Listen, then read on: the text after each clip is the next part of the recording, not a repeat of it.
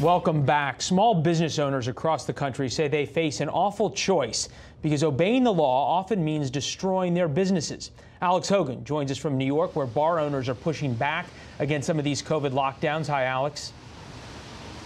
Hi, Leland. All of these restrictions really taking a toll on some small businesses, and a Yelp economic impact report finding that in the first 6 months of the pandemic, about 800 businesses closed every day. In Michigan, indoor dining is banned while the state is on pause, but some restaurants there are pushing back, still opening despite these guidelines to try to stay afloat. In Staten Island, New York, the back and forth continues over a pub that declared itself an autonomous zone to skirt COVID regulations.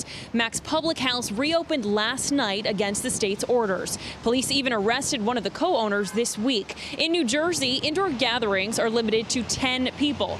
Photos sparking outrage, capturing dozens of members of the New York Young Republicans Club at the Maritime Park restaurant without masks. Among them, Matt Gaetz, New Jersey Governor Phil Murphy blasting the Florida congressman for breaking the state's regulations.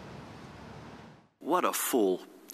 He and they should be ashamed of themselves. He is not welcome. I hope you're watching, Matt. You are not welcome in New Jersey, and frankly, I don't ever want you back in this state.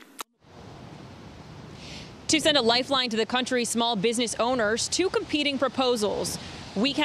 This week, House Speaker Nancy Pelosi and Senate Minority Leader Chuck Schumer backing a $908 billion stimulus plan. And this week, Senate Majority Leader Mitch McConnell supporting a roughly $50 billion plan. This past week in November, we saw that the new jobs report added about 245,000 jobs, but that is the fewest since April, after we've seen these months and months of people struggling to get by. And while a vaccine could be around the corner, it's still a bleak outlook for some of these businesses trying to stay afloat until then.